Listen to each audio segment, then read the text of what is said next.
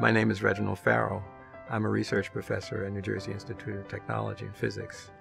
I'm working in a very interesting area, which is to try to understand how a cell functions at the nanoscale.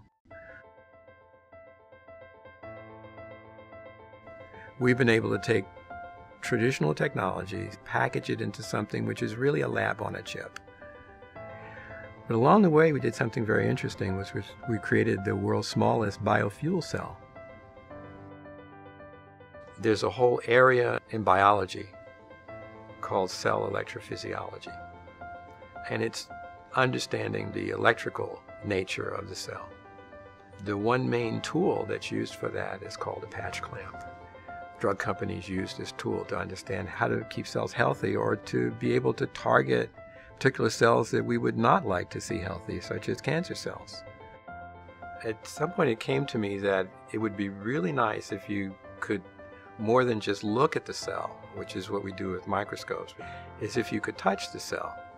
If you touch something with your finger, you can kind of get a sense for what it's about.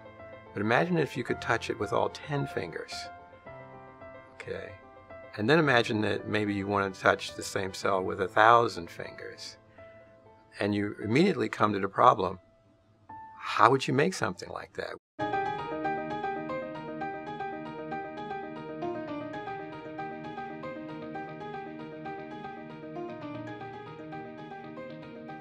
Our vision was to create a device where you could actually understand what the cell does electrically in a way that nobody's ever done before, which is to measure it from multiple places in and around the cell simultaneously while the cell functions, while the cell moves. Imagine making a whole platform, with billions of these probes, so large that you could look at groups of cells interacting. This type of program is not possible without a team. It requires several expertise in several different areas, ranging from biology to physics to chemistry to pharmacology to electrical engineering to mechanical engineering. They all fit together, and they have to be there in order for this type of vision to be realized. One of the key collaborators was Farrow. It was his carbon nanotubes which started this project, and his understanding about how you grow and how you manipulate carbon nanotubes. And so without that expertise, none of this would have really happened. To people who are working on this area who understand what a nanotube is, it's only 1 nanometer in diameter. If you just want one, you might think, drill a 1 nanometer diameter hole and let it grow there. The first attempt at this really failed, and the holes were far too large for us to do what we wanted. I'd seen something at a conference where people were using another technique called electrophoresis to deposit nanotubes. And we tried it. We did the first experiment, and the graduate student showed me a picture that he took in an electron microscope, and there was just 1 nanotube in the hole. And the implications of that were huge when I first saw it, because I can make something that people will actually be able to build and use.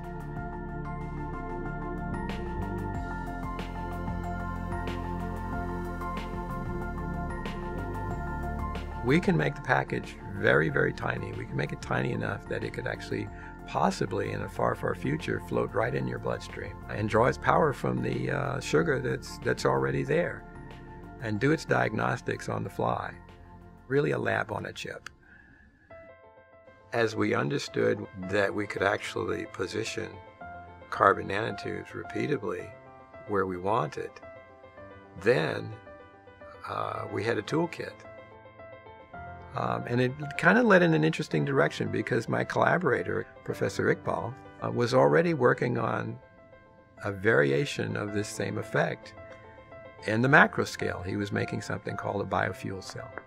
But he thought that there might be a more efficient way to put in the nanotubes to get even more power out of this device. I realized at the time that we could also continue on the same path we were doing for the cells and make the whole biofuel cell very small.